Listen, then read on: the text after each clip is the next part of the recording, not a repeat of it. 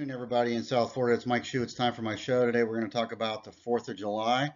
And if you are a business person, small business people usually need to be open on those holidays so that they can make money to keep their business going. So the idea is that you are going to have a sale on 4th of July or any holiday for that matter. The first thing you need to do is you need to do some planning. So I would say a month before you start, put a small sign up on your door if you're brick and mortar, or on your website, say we're going to be open on the 4th. And then you have to start thinking about if you're going to do an email blast.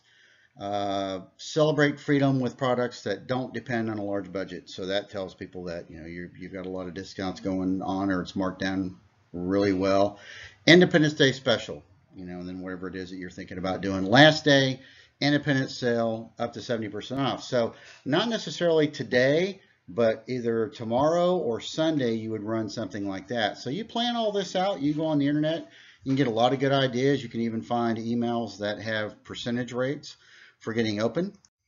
You can work with your, like we have the Hometown News in Fort Pierce. You can work with the Hometown News and run some type of low budget ad. You can, maybe for every week, you want to build excitement up to it. You show these items are only going to be available this time to this time, and it's the only time we're doing it. We got the orange pill here. You can run ads in that. So buy one, get one free works really good. Or I used to say if you buy a sterling silver chain, you would get a matching bracelet and a free charm. Or if you spend $100, you get a free watch. So there's different ideas. Buy one, get one half off. It depends on what your markup is and what you've got in your product. If you've got product that there's not a lot of markup, you may only be able to do 10% off, or maybe 10, 15, or 20% is pretty much the norm.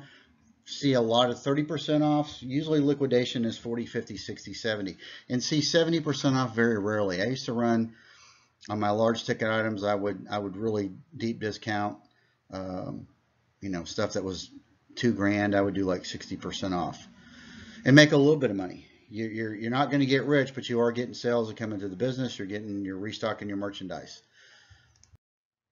So we've talked about HubSpot, and I wanted to show you an email today that I use. So I would like an Independence Day sale, 70% off. You see the BBC, you see the HubSpot.com, and what I did is HubSpot is integrated into my Outlook.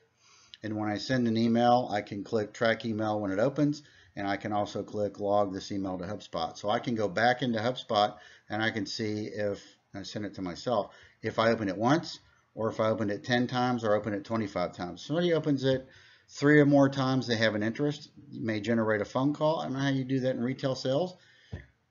If you want to and you got their phone number, I've been using this in Salesforce, they have this, and I did it for management consulting. And we had people open our newsletter 25, 36 times and then call them. They were interested. Go by, half dozen the other, you'd sit down and have a cup of coffee and maybe get into another conversation. But for retail, I don't know that you can pick the phone up and actually call people, and you sure don't want to tell them, hey, I saw you open it 15 times. You never know. They might start to open it and the phone rings. So just giving you ideas for 4th of July. We're going to end here. Be safe. If you want to get a free HubSpot CRM like I have, there's the link to go to and take a look at it. Also win a free bottle of CBD oil at e2cbdoil.com. And then also check out smallbusinessadvisor.info. That's for small business owners. We're always adding content. I just writing a second blog. The first blog had 30 posts on the main site that I have, and so I had to go to WordPress and continue it, and that's in the drop down box, and it tells you that on the site. So be safe out there. If you're drinking, police officers are looking to meet you. You don't want to be in that situation. Be sure you stay safe. Don't drive and don't text, and buckle up. All right, I'm not your dad. Sorry, I didn't mean to get preachy. You guys have a great time today, and thinking of you. Love you. Take care. Bye. Mike Shu signing off.